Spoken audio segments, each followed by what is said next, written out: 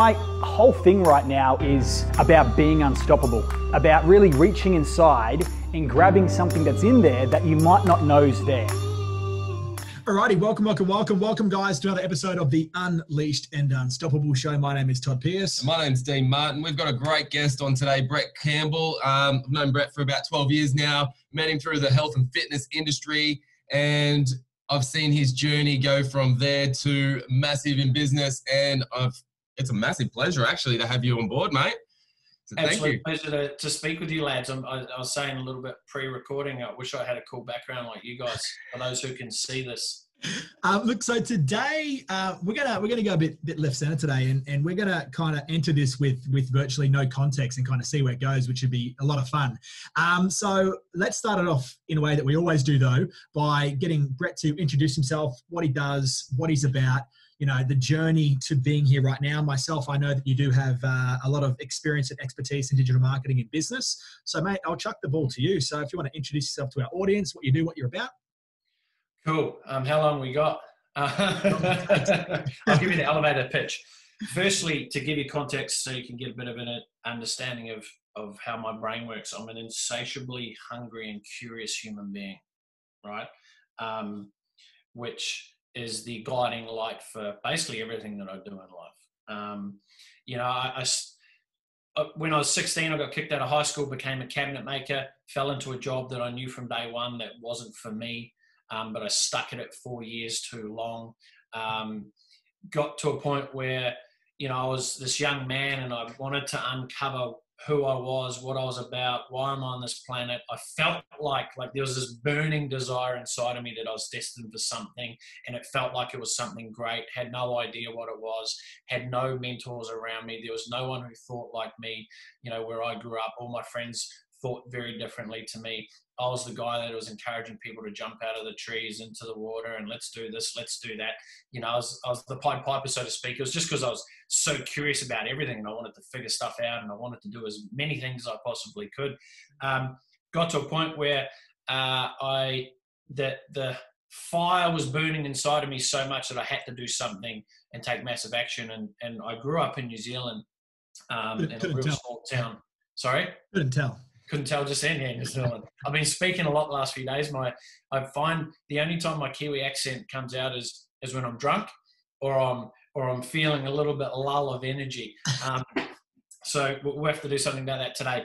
But long story short, I jumped on an airplane, moved to Australia, to the Gold Coast here.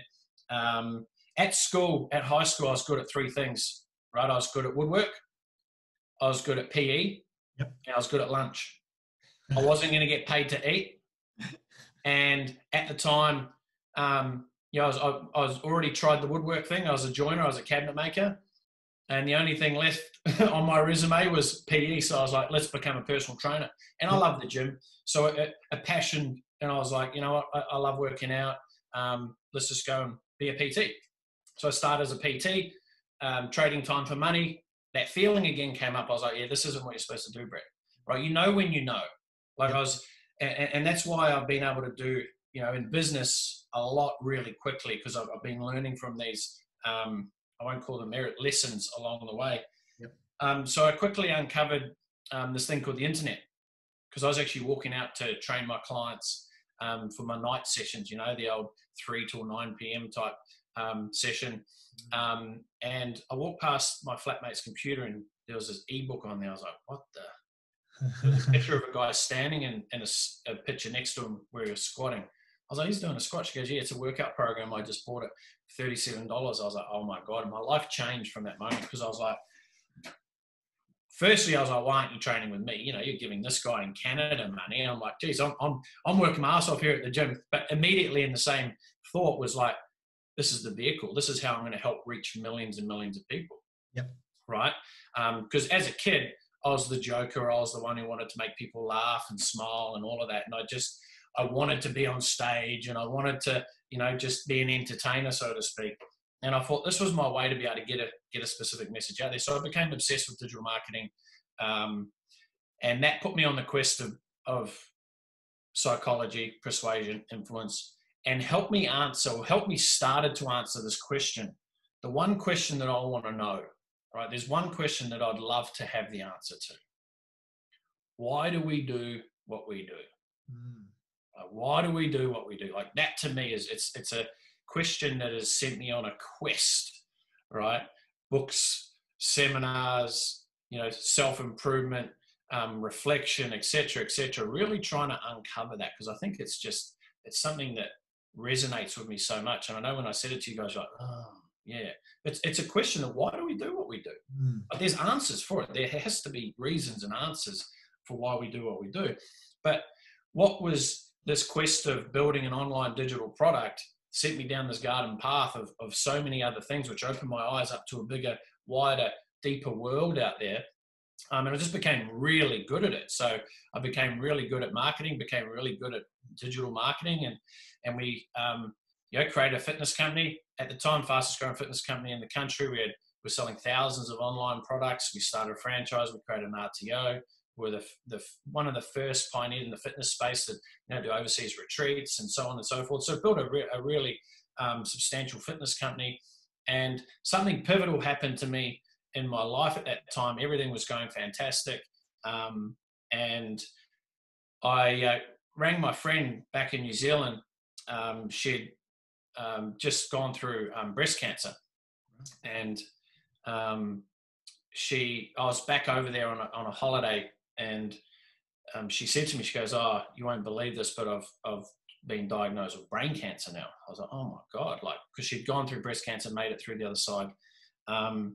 And because I wasn't there, it was like when I left to come over here to start my new life, that's when it sort of happened. So it's that whole thing, out of sight, out of mind. And when you're not really around it, you sort of, you're not really paying attention to it. And when she said this, I was like, I'm going to make a different, I'm going to look at this differently this time. I'm going to be a part of this, and I want to make sure that I'm, being able to be there for them as much as I possibly could, living in another country. And anyway, she was going through brain cancer. She was going through the chemotherapy, and I rang up. I said, "Hey, this was sort of in the peak of where everything in the fitness company was just going bonkers, to the point where I was building the franchise from 9 a.m. till, let's call it 5 p.m. when the team was in. But I'd get up at 4 a.m. and I'd work on information products from 4 to 9, and then after 5 p.m. when the team went home, I'd be working from 5 until I passed out 9, 10 p.m. Doing information products and so forth. So I was burning the candles at all ends. Yep. But the rewards were real, was the thing that was keeping me going. But I gave them a call. I said, "Hey, when does she come out of hospital?" And they said, "She's out on Tuesday." And this was Friday. I was calling. I said, "Okay, cool. Well, I'll come over soon and come stay with you guys for a week."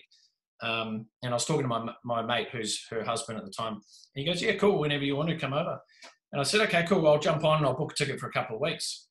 And I hop off the phone, jump on the computer, good old Jetstar. I'm like booking a ticket. And I was just about to press place order, and I was like, something didn't feel right. So I hung up, rang up my mate. I said, "Dude, I'm going to come over on Monday." And he goes, "What, when?" I said, "Oh, in a couple of days." He goes, "Oh, really?" I said, "Yeah, everything's cool at work. I was sort of in a good position where I could do what I wanted." And jumped on, booked the ticket, arrived over there on Monday, arrived a little bit late. So she was coming home on the Tuesday. I ended up getting dropped off to the house Tuesday morning. And my mate walked down the driveway to meet me, had a big old hug and a cuzzy bro handshake. And he looked different. I was like, what's up? He goes, "Oh, she just had a really rough night," because she actually came home on the Monday. They brought her home earlier. She just had a rough night sleeping, and she's asleep right now. And I'm like, "Oh, that's cool. I'm here for a week. Let's go in." Anyway, they lived in a really small timber, like imagine a timber cottage, basically, right? So really small home. And she had to be in a hospital bed because she still needed to be elevated due to the chemotherapy. And the hospital bed was too big to fit through the hallway of the house, so they had to put her in the lounge. So I walked through the front door, and I'm talking the lounge might have been 3.5 meters by 3.5 meters. So, your typical bedroom size, really. So it wasn't really big. So in one side of the wall there, she was perched over there, and she was asleep. And I'm sitting down on the couch, and she started coughing, and she woke herself up, and I'm like, "Oh, cool." I sat down next to her, held her hand, Her hand was like ice cold too. I've never felt something like that before. And I was holding her hand, and her eyes opened. She's like, oh, like she went from being in pain, and she was like, oh, thank you so much for coming. And then I was like, of course, absolutely. You know, I wouldn't miss this. You know, you're out, we're on the mend, everything's good. 3 hours later, she passed away in the bed, and I was sitting there watching this unfold, and I was like, oh, what the fuck just happened? I was like, this isn't supposed to happen. This wasn't part of the plan. You know, you're supposed to be coming home to get better, and you're supposed to be coming out of this thing. And I took on the role of, you know, hey, it's all right. I'll sort out everything. You know, her family, her mum and father and brother were there, and my mate, her husband, were the only ones in the house. And I was like, everyone was obviously hysterical, as you would be. And I was like, I'll sort this out. I'll organize everything. I'll get things sorted. So I went into like get it done mode for that entire week. It was really surreal when I think about it too, because even to the point where like I bought a dress shirt over, and I wasn't going to, because I wasn't planning on going out at all. I was like, I'll just bring a black dress shirt. It's like that intuition that you had though, right? Made it, yeah, wait for that. Like this is the thing, right? I bought this black shirt, and I was like, well, I've already got clothes for a funeral, right? And I'm like, this is crazy. My ticket, like I didn't even have to extend my ticket, and we had a Maori funeral, which, you know, the body comes back and is at the house for like 4 days before the funeral, and so on and so forth. Like everything was almost like it was planned that was supposed to happen. And I was on the plane on the way home, and I was sitting there, and I just literally burst into tears. Like I was just flood of overwhelming emotion, sort of just erupting. And I wasn't crying because of her passing, because I'd already spent an entire week mourning, right? It was because I realized that I was doing something that I knew I wasn't really supposed to be doing. And it was quite a deep, profound, you know, moment for me. And that's where the birth of, you know, another business I have called Unleash Your Greatness, right? Which is this whole, you know, and I wrote a book around it called Right Now. And it was this premise of, you know, why not you and why not now? There's things that we want to do in life and should be doing in life, but we're not taking action on it. And we need to start taking action right now to take steps towards living that. And that's why I resonate so much with what you guys are doing here. And I think it's a message that can't be stopped. You know, it needs to be continually talked about and discussed. And, you know, people need to hear things 1,001 different ways sometimes before it goes, oh shit, you know, that makes sense. Now I'm on that path. Now I'm going to do this. So from there, there's a few strategical changes that I ended up making in the business. And one of the big things was I wanted to help coach and mentor and teach others how we've been able to do what we've been doing. You know, because I've been getting asked for, you know, years leading up to it, going, hey man, how are you doing this? Like we were dominating Facebook. Like we literally dominated it. You know, we're getting like 5 cent, 10 cent leads. It was just like the return on investment was just crazy, you know, like absolutely crazy. And I'm a teacher at heart, right? Like I love showing and teaching people how to do stuff. That's what gives me the fire inside and the most energy is when I'm sharing and teaching with others, you know? So I started a consulting company, and, you know, I was teaching business owners how to do it. But as you know, you can lead a horse to water. You can even jump on the horse's neck, right? And you can push the horse's head down underneath the water, but they've still got a drink, right? And that's what it sort of felt like for me. It was this, oh man, I'm giving you my best stuff. Like I'm not hiding any secrets and there's nothing behind the paywall. It's like, here it is. This is what you got to do. You've just got to do it. And it got to a point where people were, hey, can you just do it for me? Can you do it for me? Can you do it for me? I'm like, no, why would I do it for you when I could do it? You know, I'm doing it for myself, and I've got multiple different businesses at that time. But then again, it was that calling, that intuition. I was like, oh, wait on. You know, I'd already spent millions in advertising and you know, achieved some pretty good success in the advertising space. Now, given that was only in the fitness and the consulting and, you know, the sort of the health and wellness space essentially, and the make money space. Yeah. But I was like, marketing's marketing, psychology's psychology, you know. We're all humans who make purchases of certain things. Yeah. So I ended up deciding to open up an agency. Myself and my business partner, we from day one, we're like, first goal was to become the #1 digital marketing agency in the country in 2018. We took out the Best Social Media Agency Award for Australia and New Zealand, and we're on the quest. So we're 3 years and another 30 days. Achieved some amazing success, being able to help, hundreds of businesses achieve amazing success as well.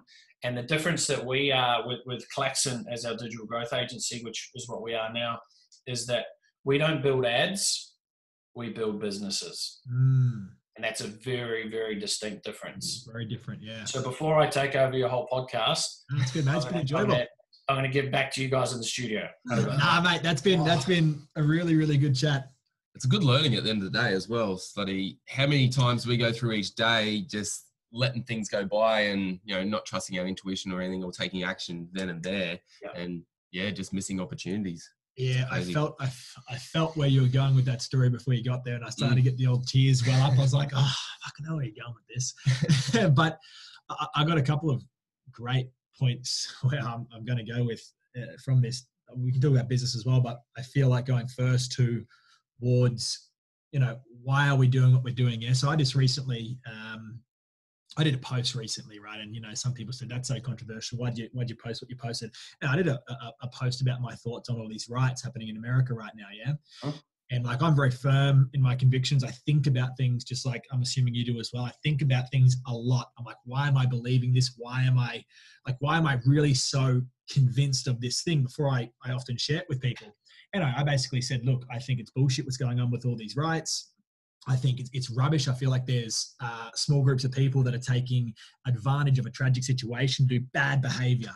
I said it's an injustice. It's appalling. There's no excuse. It detracts from what's happened. And then I proceeded to talk about other things, and I got political. I'm talking about, the divisiveness of the certain political parties in the media, how they show one side to make you feel a certain way. And I talk about we're never going to find unity, right? Which is, I think, a very important thing. Because for me, I treat someone based on their character, not on their color of skin. Always been like this. If you're a good person, then great. If you're a dick, then, well, hey, you're a dick. And I said, so many people are getting so angry, and you can see this spreading. It's in every single country have kind of band together and said, justice for George Floyd, which is 100% accurate. The people that did the crime need to have justice served. And for me, my sense of justice is quite deeper than other people's. I believe people that do that kind of thing should have severe justice put back on them, right? But we won't go there. I digress on that. But I was like, we will not come together. I'll get your thoughts on this too. We will never come together if we're always allowing ourselves to be manipulated by media and political parties that have the sole intention of three things, which is more money, more power, more control. Because I thought about it a lot before I wrote it. But that's what it comes down to, right? Money, power, control. Why else would they divide you? Why else would they want to continually spin a narrative that tears people about, that tribalizes them? So I'll chuck it to you. What are your thoughts on that? All right. So not sure what door to open here, but let me start with this. Okay, I think as human beings, we all have a personal responsibility to pay attention or shut the fuck up, right? And what I mean by that is paying attention to what is happening and look at it from every side you possibly can. Okay, and this is where, I said to you guys, I'm a bit of a deep thinker, but before I go out and spurt some narrative or my opinion, I'll either frame it with, hey, look, firstly, I don't know what I'm talking about, but here's my opinion, right? Which I think is super important. There's too many headline readers out there who, they've got basically a paragraph in them. And once that paragraph's written, they've got no further substance to the conversation. It's like, I'm fucking tapping out, I'm out of here. Because all it takes is for someone to come in with some research and some stats, and you're like, didn't even know that existed. Oops, my bad, I'm out. Yeah. Pull the ripcord, right? But it comes back to education. And firstly, I'm speaking from a white man's perspective. I did grow up, though, in a black community, a majority black community, which was fantastic. I loved it. Really created some core values of who I really am today as a human being, and respect that I have for all people. But you got to look and no matter what group you're looking at there's rotten apples and everything, right? Yep. But back to the point of, we have a personal responsibility to be able to educate ourselves on something before you open your mouth. And it's actually okay to not open your mouth. And probably a couple of beefs that I've got at the moment are people who are out there going, if you're silencing on this, then you're with the oppressor. It's like, come on, man. Like, you know, people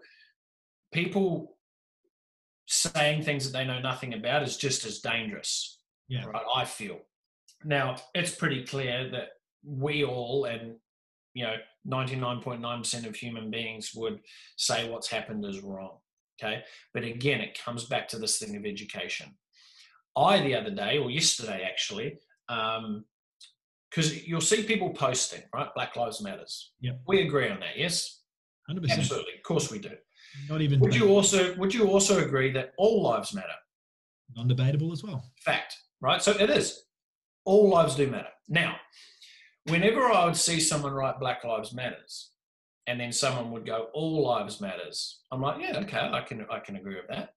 Until I seen a different perspective. So someone that I know wrote something yesterday, and I was like, oh, fuck, I haven't thought of it like that. Right? And this is where education and perspective is really important.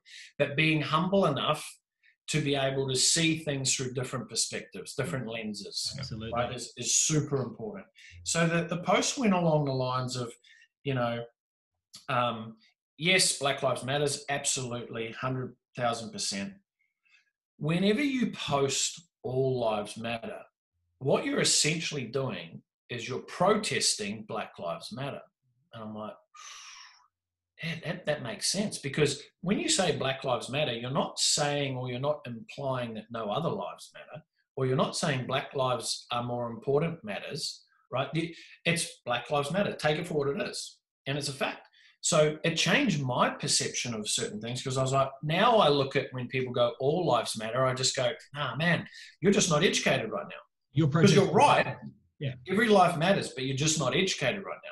So people need to start looking at educating themselves around this, and they need to start educating themselves with history and Black history and what it actually means, and how was this world even created, right? It stems back there. It's not just now with police brutality, etc.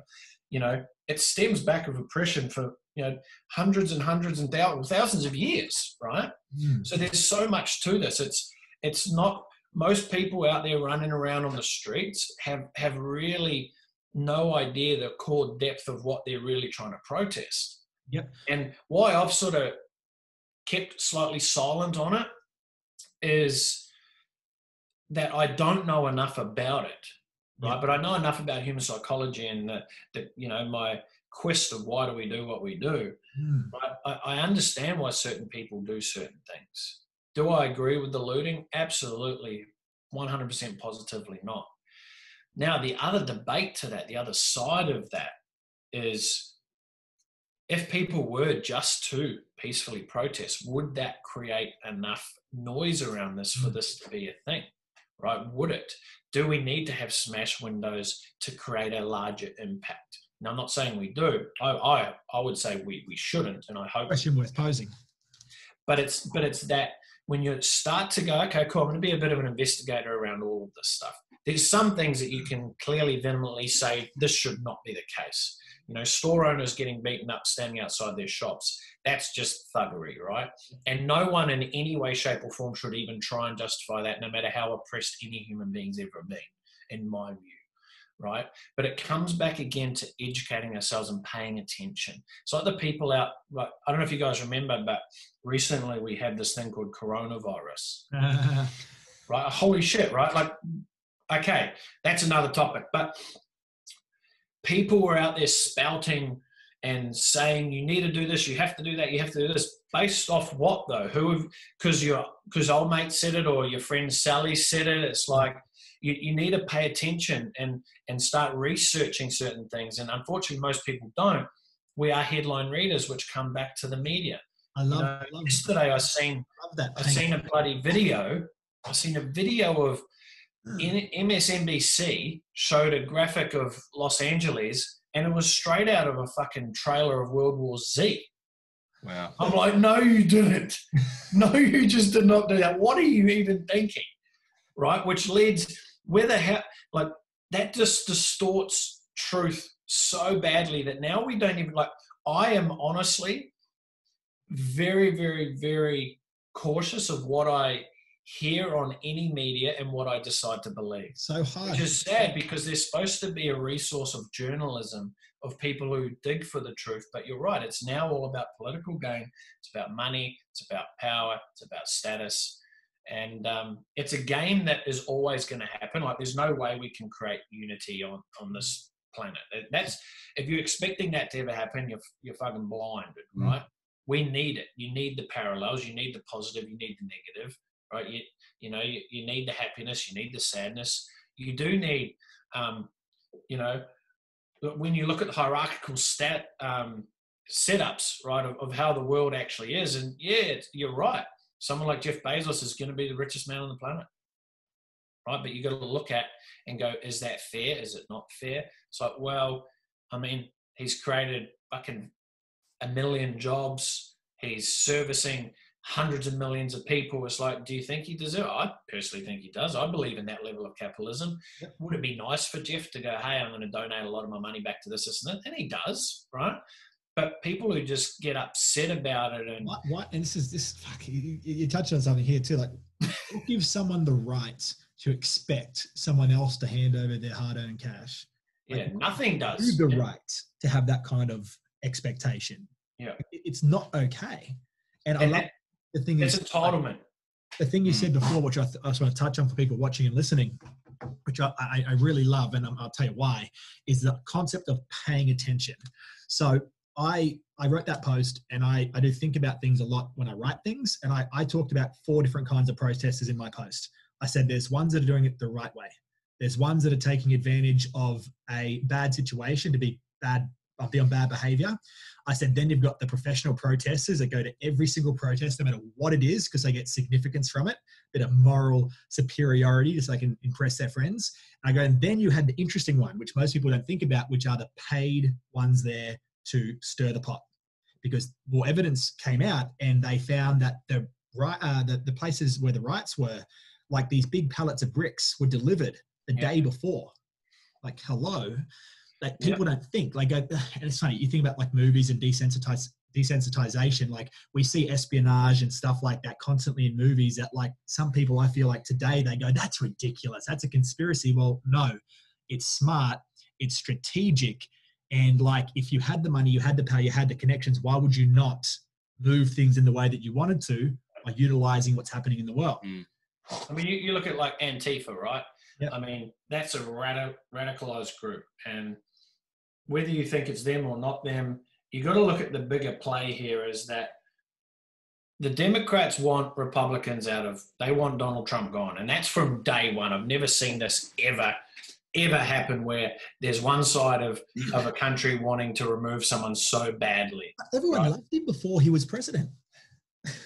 Well, yeah, that again, debatable as well, but not so much, because you're talking his audience was, 100 million. Now he's got, 8 billion people looking at him, right? But the point there is that you got to look at this holistically. You've got to be open. And I don't like to dig too much, too far down the rabbit hole of conspiracy theories, but all they are really just different ideas and different thoughts of how something might be. Yeah. And it's really easy to pack a narrative with things to support your story, right? Which is what you got to also be aware of. Information. Like we could say, oh, there's packets of bricks on the streets. Oh, Antifa would have definitely done that because they're trying to overturn, well, the Democrats, you can go, oh, Hillary Clinton did that because she wants to get Donald Trump out of the office, because if the country is burning, then it's Donald Trump's fault.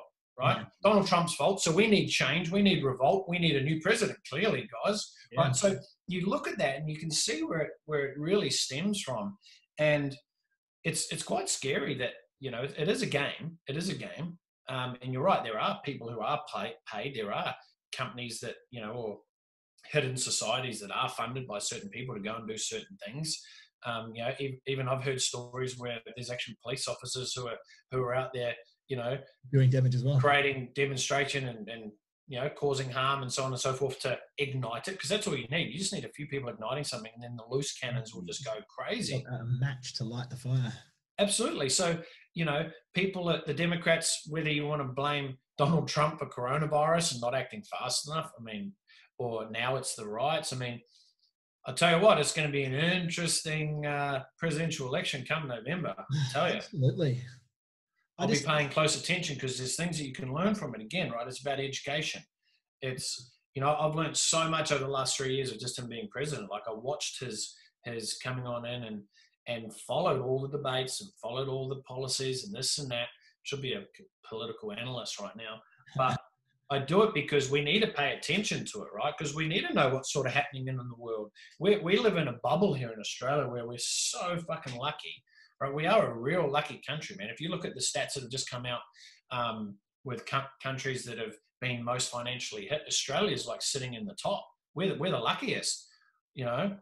When you look at the graph, it's we've been able to sort of separate, and that's, I guess, the beauty of living on our own island, right? Yeah. But there's some things that need to be shaken up, and sometimes it does take critical things to happen. In the case of my friend passing away, yep. You know, in the case where the fire inside of me was burning so much that I had to jump on a plane to go start a new life to try and find who I was.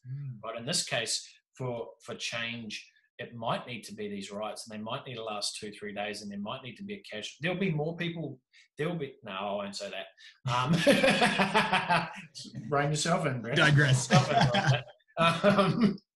But the impact of this will be astronomical for the rest of the world. Yeah, and I posed a question to one person on my comment thread before we move on to something else, because it's always fun talking about politics. But I said a question. I said, who do you fight against? Because he's a friend of mine who's a black fella, and he's just like, you know, he was very much in his perspective. And my whole thing is like, I'm like, look, you don't have to agree with me. That's how I communicate to people. I go, you don't need to agree with me. Not trying to persuade you. You have your beliefs. I can have my beliefs. And, you know, if we're both reasonable minds, we can have different opinions and still respect each other. And I'm like, the question I want to pose to you is like, you're fighting back. So that's his whole thing. He came from a very us versus them mentality. That was his perspective. And I'm like, that's okay. That's good. Sometimes you need a bit of like feistiness to create change. 100% agreed. And I'm like, we agree on a lot and disagree on a little. The question I want to ask you, I'm like, what do you fight back against though? Because right now it's like you're fighting back against the state. I said, but do you fight back against the state that you feel is oppressing you? Or do you fight back against the media that perpetuates a narrative that continues to increase racial tension and fuel the fire?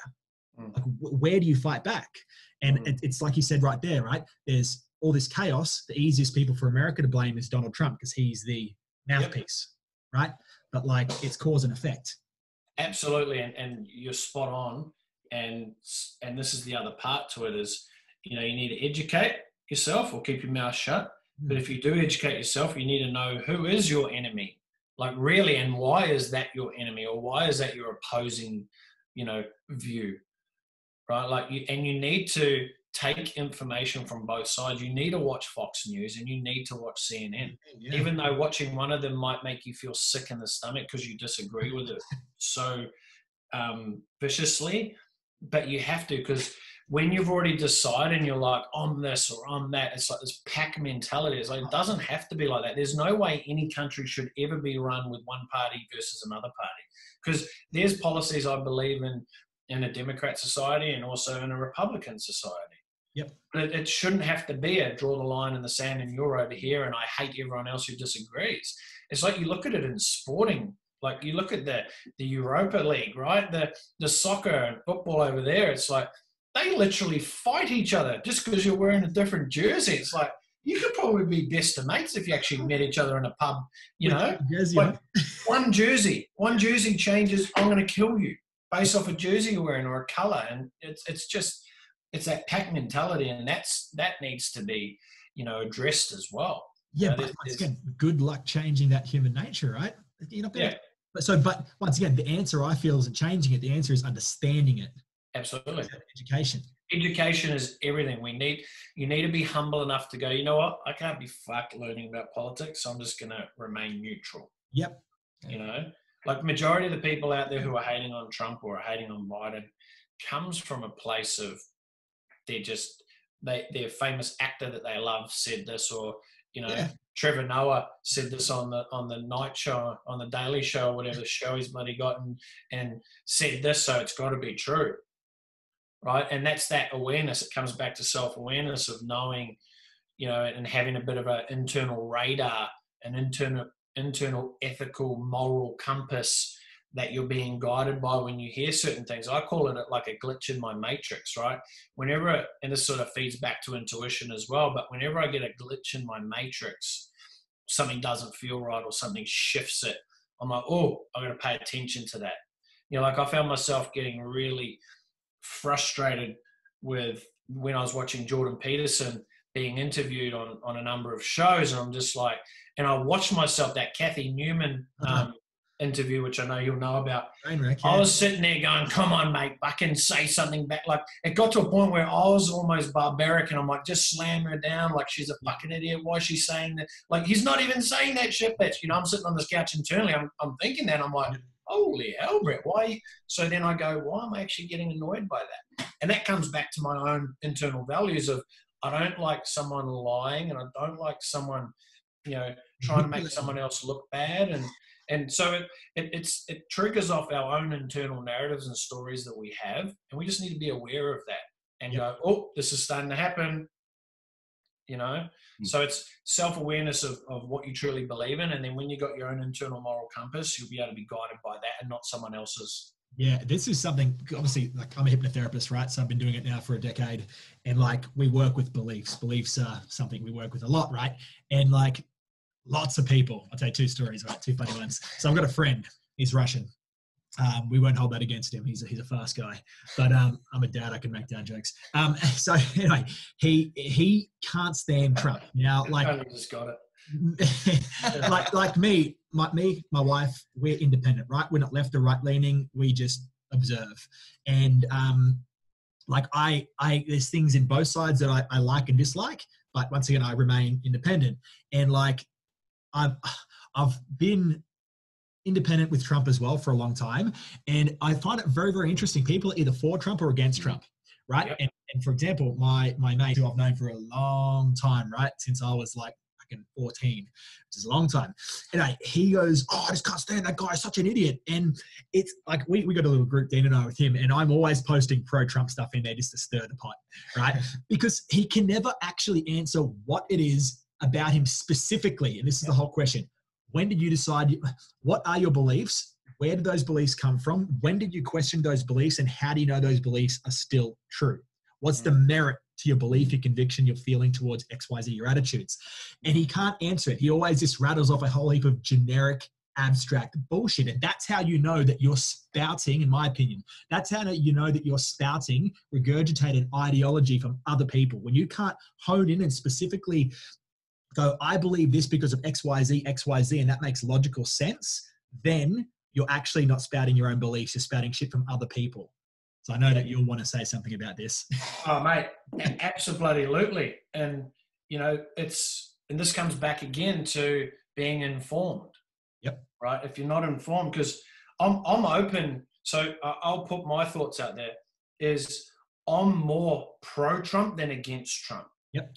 Because I can only find more things that I'm pro about with what he's doing and how he's done it than things I can't.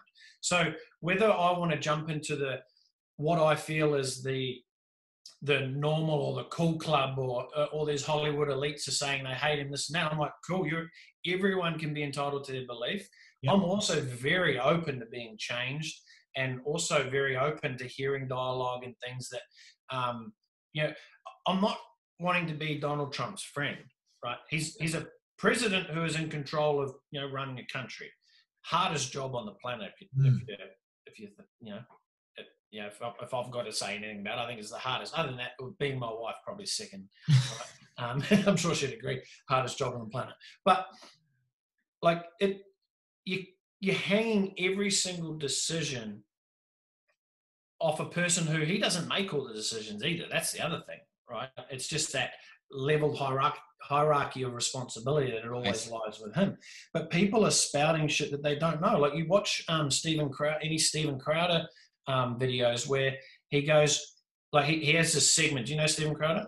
No, probably may do without the. So he's more right-leaning, Yep. but regardless whether he's right, left, or fucking up or down, Yep. the point is his content is like, he has a segment that's like, Trump's not racist, change my mind. Yep. And he'll sit down with people and actually have a conversation and want to have a debate around, tell me why he's racist. Oh, it's because he called the virus a China virus. Now, if under racism classification, that's saying that is racist, then I'll go, okay, it's racist. In my classification of racism, I don't feel that that is actually racist. Yeah. Again, happy to change my mind as to why. Like I did with this whole all lives matters. I'm very, very open to being looking at a different perspective. But you're right, majority of people, and I'm yet to see any real interview where people aren't just screaming that he's a racist. Tell us why he is, though. Just help me understand that. Because if there's something that I'm not seeing, I want to know about it. I want to add something here too before you continue on. Like, I am exactly the same. I like to look at both sides of the coin.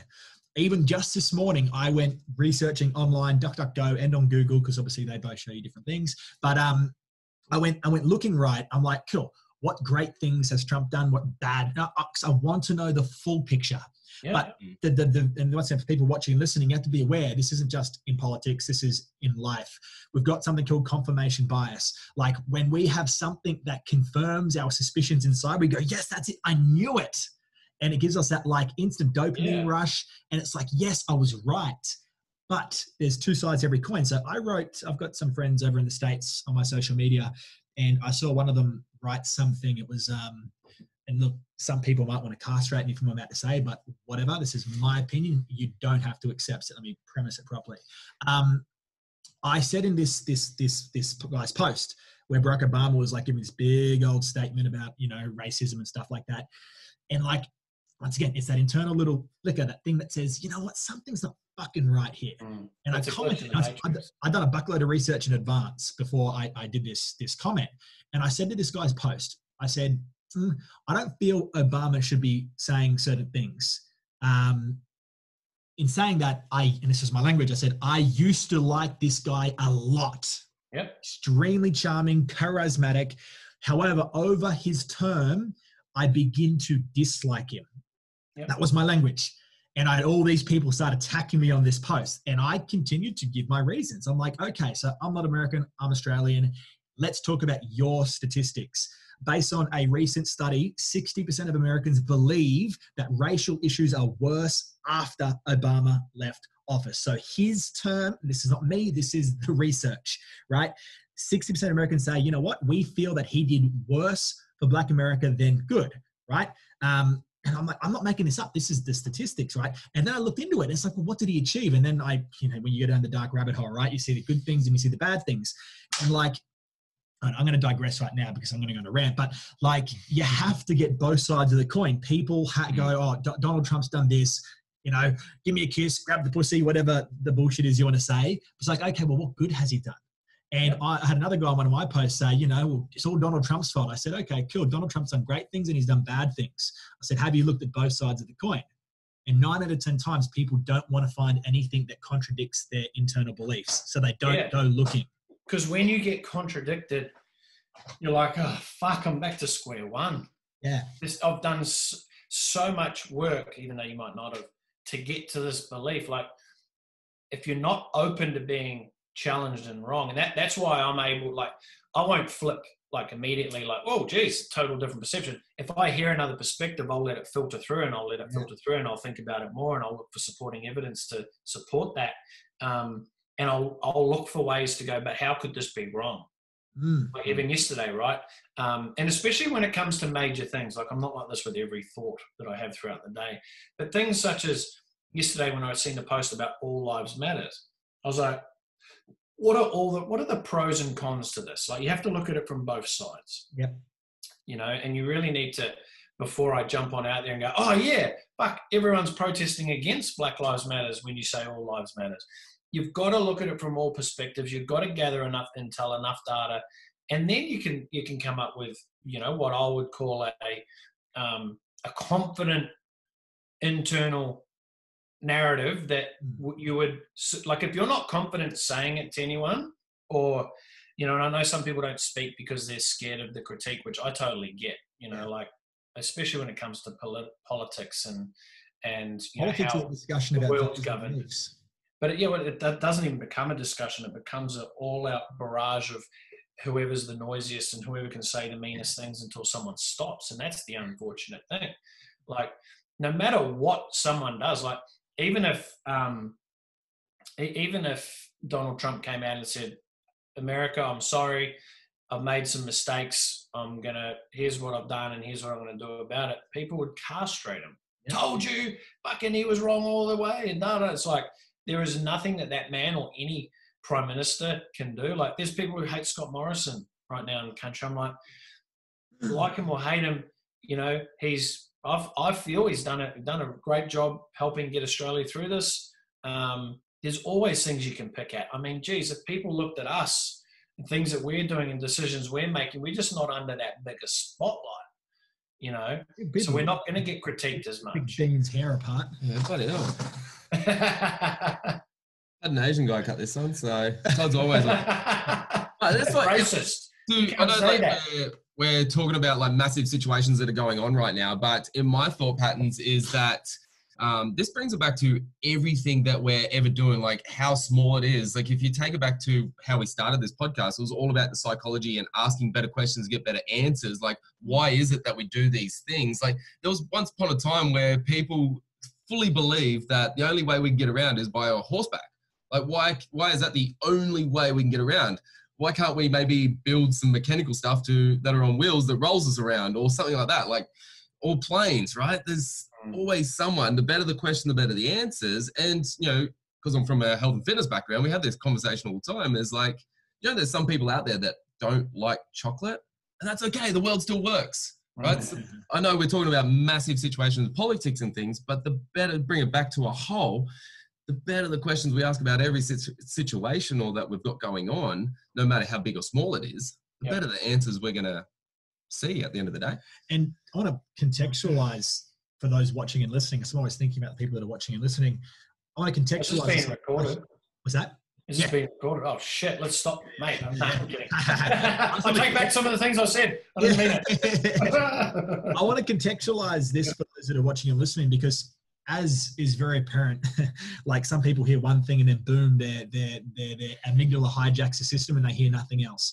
So I want to contextualize this whole package of information and really boil it down to what we've actually been discussing right now, you know, and that is values and beliefs at the end of the day, because, you know, there's a famous saying that says, you know, don't talk about religion and politics, right?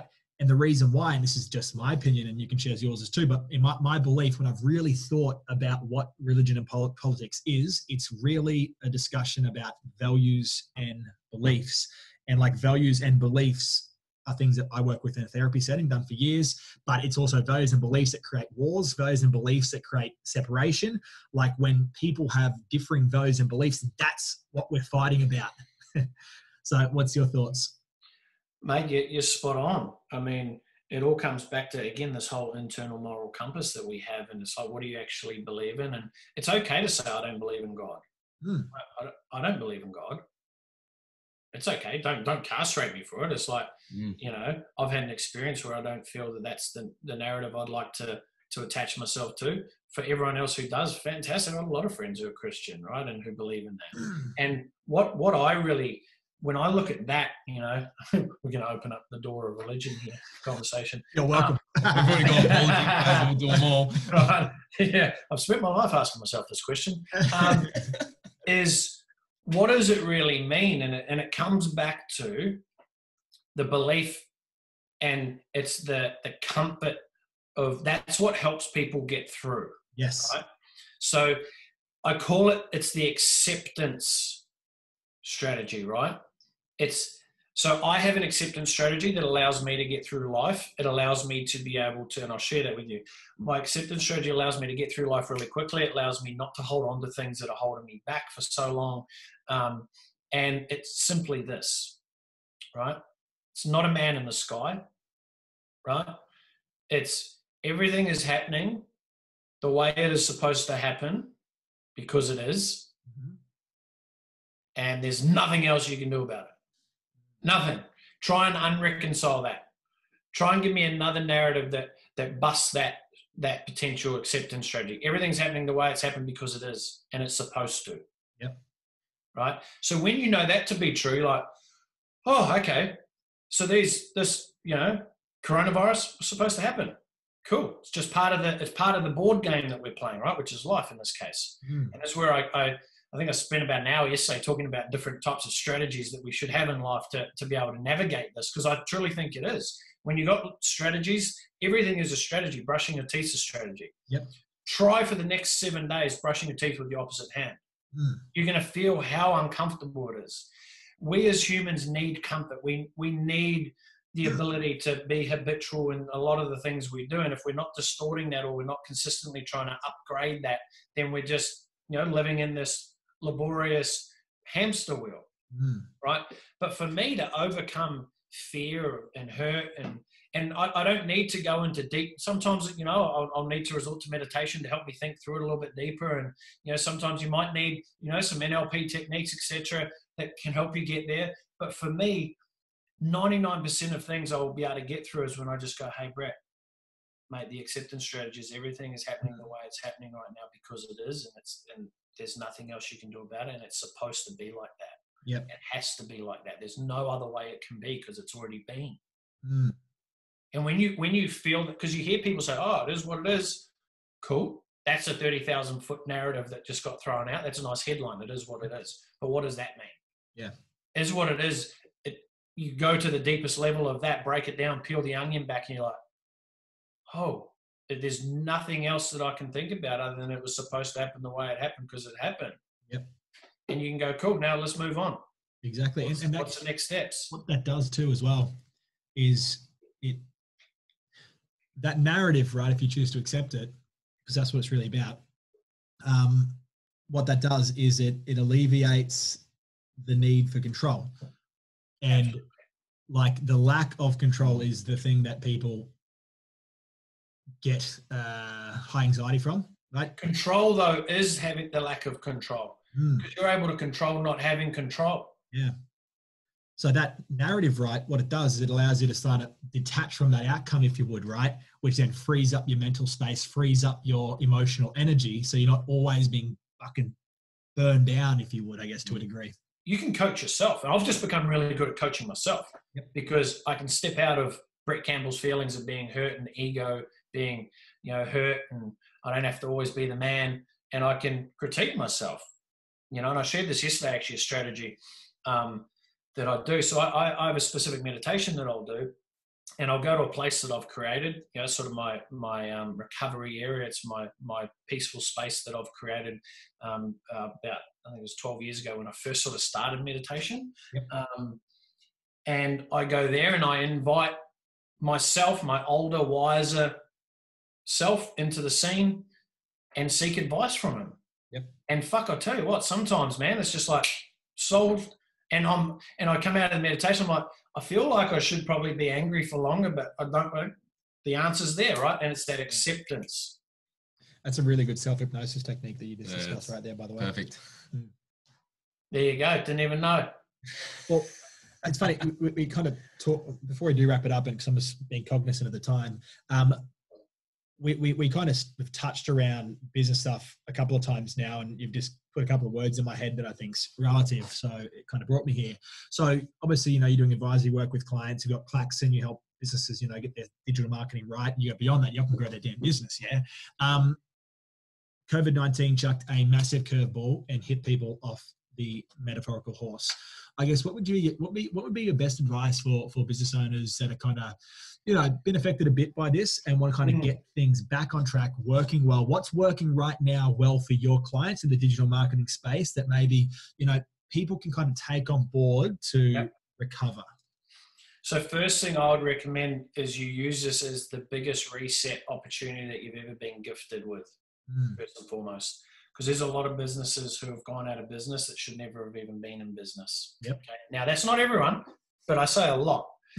There's a lot that, and this is coming from a number of conversations I've had with people like, how do I rebuild my business back up? I'm like, let me ask you a question.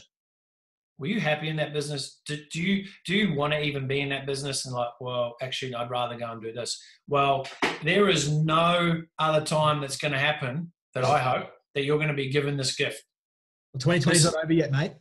Yeah. If we take note to all the headlines going out, the aliens are coming next. So, well, maybe we need to build product for aliens. They're going to need product. They're going to need clothes.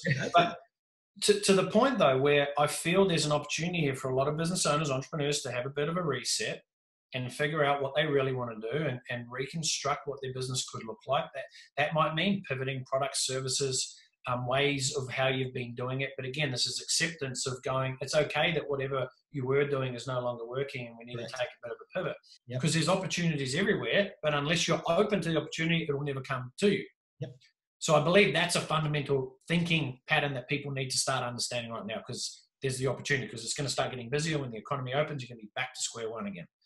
Secondly, there's a shift to digital, a massive shift to digital, for a lot of businesses. And in the next 6 to 12, next 6 months, it's going to be crazy out there, because businesses are going to realize that digital is the most important thing. Because what happened when you had no foot traffic into your business? We had a number of our clients who shut down their shop, but they've got paid advertising. A local florist here, right? They shut their doors, no foot traffic. They relied 100% on foot traffic. They jumped on board with us like literally 2 weeks prior to COVID.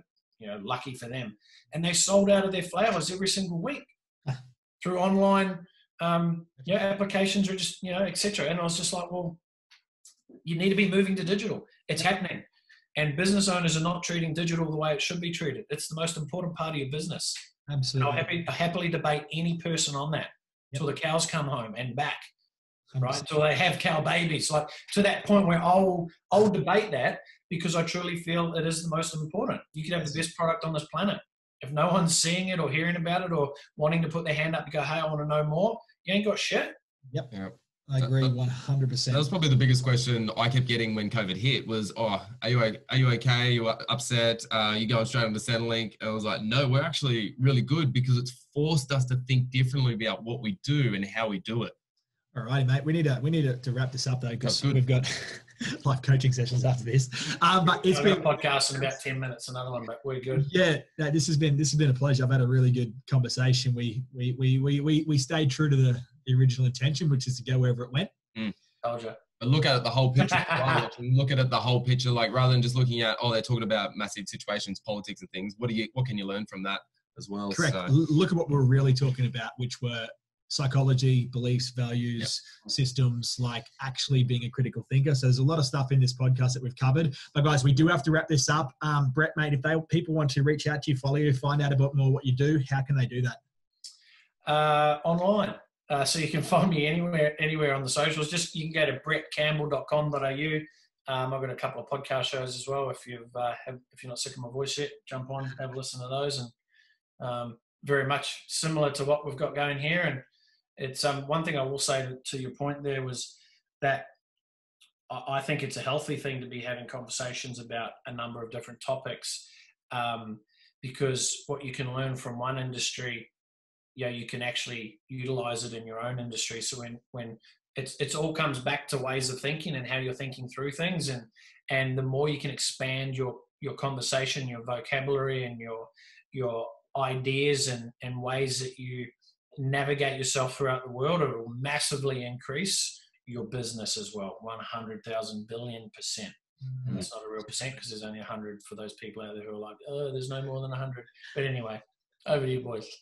Awesome. All right, guys. Anyway, for those that are watching, once again, if you love this, hit like, hit share, tag anyone that needs to hear this stuff. Anyone whose gears you want to grind for fun, tag them in here as well. And we'll see you in the next episode. Bye-bye. Thanks, guys.